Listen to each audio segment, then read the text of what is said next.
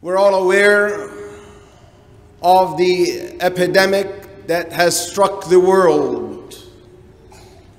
Corona, that made the entire globe stand on its toes.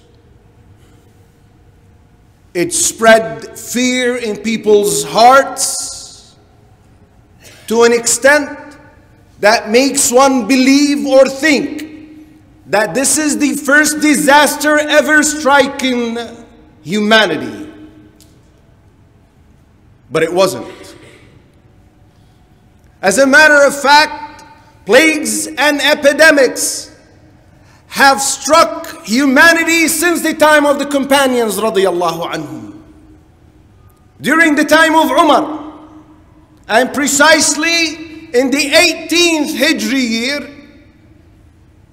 a plague outbroke in a city in Palestine called Amwas. And it was known as Ta'un Amwas, the plague of Amwas. During that, between 25 to 30,000 people died, amongst whom some of the best of the companions radiyallahu anhum, like Mu'adh ibn Jabal, Al-Fadl ibn Abbas, and Abu Ubaidah, Amir ibn al-Jarrah radiyallahu anhum ajma'in, and many others. Few decades later, another plague outbroke by the name of Al-Jarif. Books of history tell us that amongst the results, the outcome of this is that Anas radiyallahu anhu ibn Malik, who was the last companion to die radiyallahu anhu, lost 70 to 80 of his offspring. Between children and grandchildren, 70 to 80. And let's jump in the history and go on the timeline. The Spanish flu killed more than 50 million people. And some statistics say it reached 100 million people as a result of this Spanish flu. So Corona is not something that was not preceded by something else that is more disastrous on humanity. But it's just that Allah Azza wa Jal keeps sending messages to people to keep them alert. And Allah has wisdom why He causes things like that. One of which is that Allah Azza wa Jal proves to people with a sign like this, with a creature like this, a virus that cannot be seen with the naked eye, it needs a special type of microscope to be seen. It causes the entire globe to go nuts and lose focus. A sign proving His power and ability to bring humanity down to their knees in front of His power and sovereignty subhanahu wa ta'ala. Another thing is that Allah Azza wa Jal proves to people that He runs the universe as He wills, and He strikes whomever He wills and saves whomever He wills. Many people were afflicted by this virus, by Corona. But the ironic issue is that one of the doctors who was treating patients, who treated a large number of them, and they're now running their daily business, he himself died because of Corona. So it's the will of Allah to cause the death or afflict whomever He wills and save whomever He wills.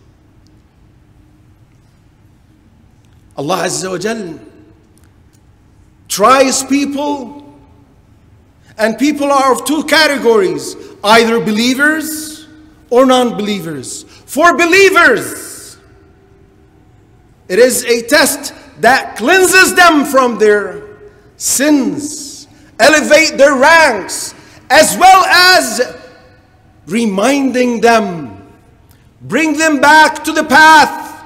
Those who are sinful and heedless, it strikes them to wake them up and bring them back to the path of Allah. But as for non-believers, it is a form of punishment from Allah Azza wa Jal. And Allah Azza wa Jal does what He wills, the way He wills, at the time He wills, at the place He wills. Subhanahu wa ta'ala. La yus'alu amma yaf'al. He is not to be questioned about what He does. Subhanahu wa ta'ala. One thing very important here to note is that we are not supposed to confirm and say for sure that this is why Allah Azza wa Jal is doing this, because we don't know. This is in the unseen and unknown. Because it's circulating amongst a lot of people that this is a punishment for the non-believers. Well, a strike in Muslim countries as well. So we cannot confirm for sure. Few things when dealing with the issue of corona. First and foremost, we must firmly believe that this took place by the decree of Allah Azza wa Jal.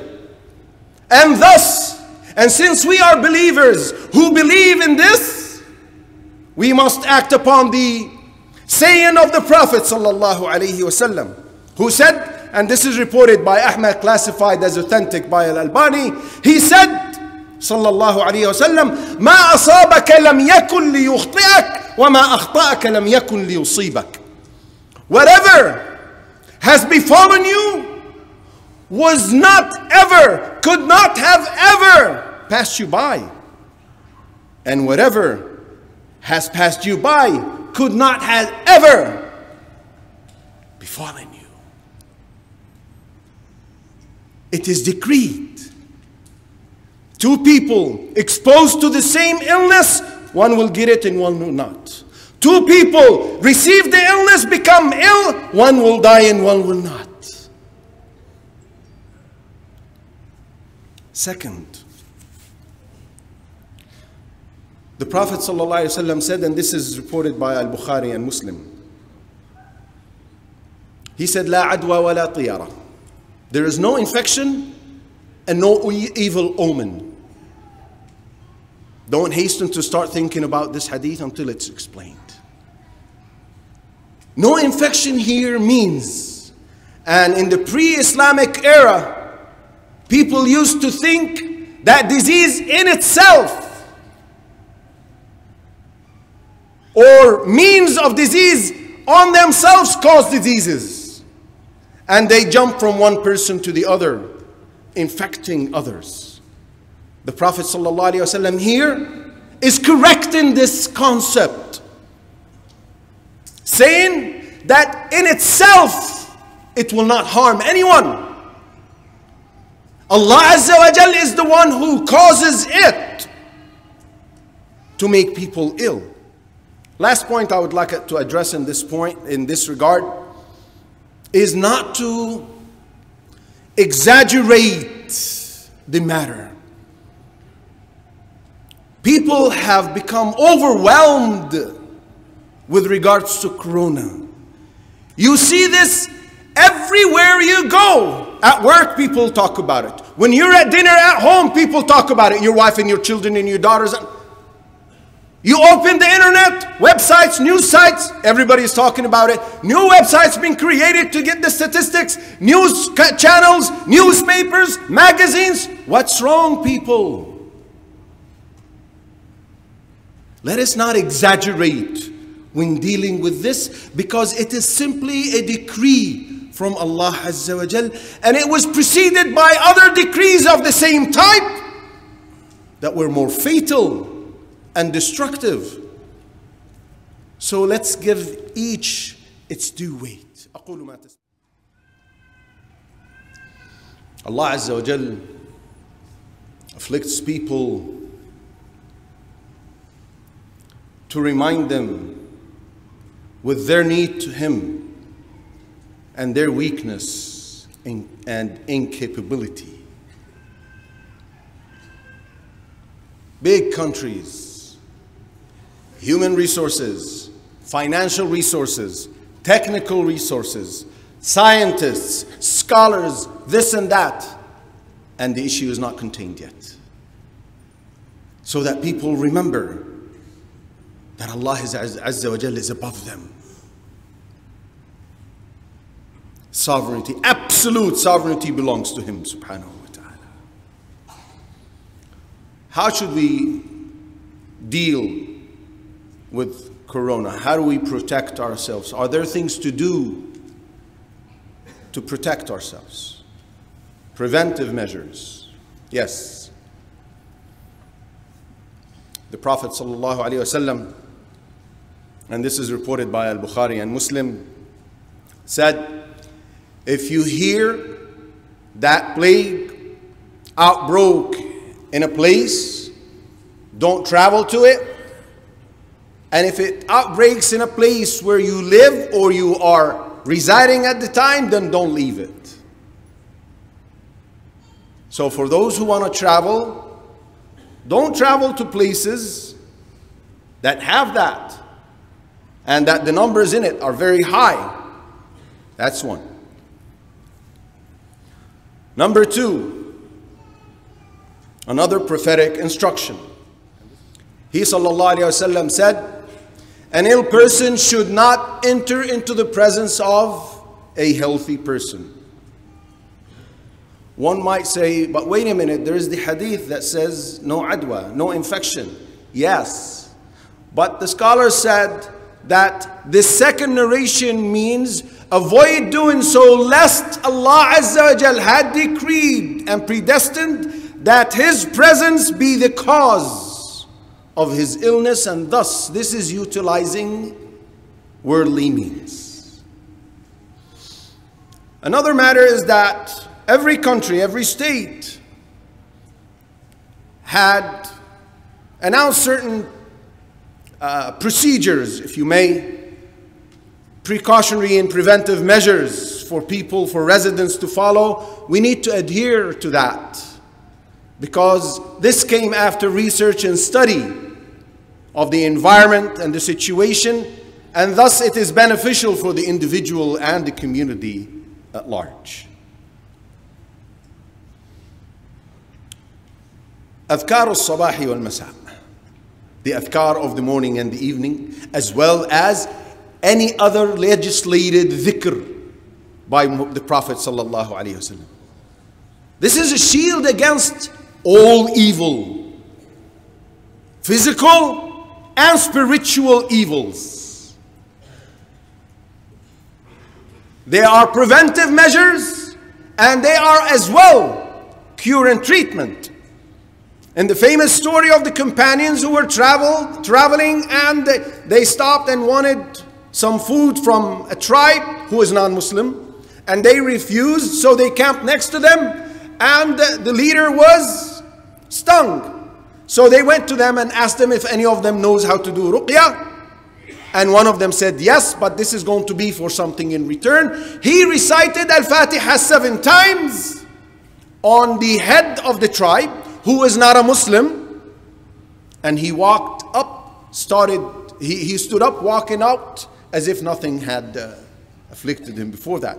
The point here is, this is not a medication per se, like a tangible. This is ruqyah by the means of the Quran. Health institutions, the hospitals and the Ministry of Health say, keep your hands always clean. Whenever you touch anything, wash it with soap. Not just water, rinse it with water. No, clean it with soap. I will conclude with this, another prophetic instruction. Anas ibn Malik, radiyallahu anhu, and this is reported by Abu Dawood and Ahmad and classified as authentic by Al-Albani. He said that the Prophet ﷺ used to seek refuge in Allah Azza wa Jal from 4 things. Allahuma inni a'udhu bika minal-ju'thaami wal-janooni wal-barsi wa sayyil asqaam. This is a dua that we need to memorize. Sheikh al-Uthaymeen rahmatullahi alayhi says this dua works for any disease. He said, including cancer. These things that Allah decree should be dealt with as reminders. So let us deal with it as a reminder, wakening us up to bring us back to the path and deal with it as we should, and deal with Allah as He deserves. Deal with our sins and shortcomings and be scared of them just as we are scared of Corona.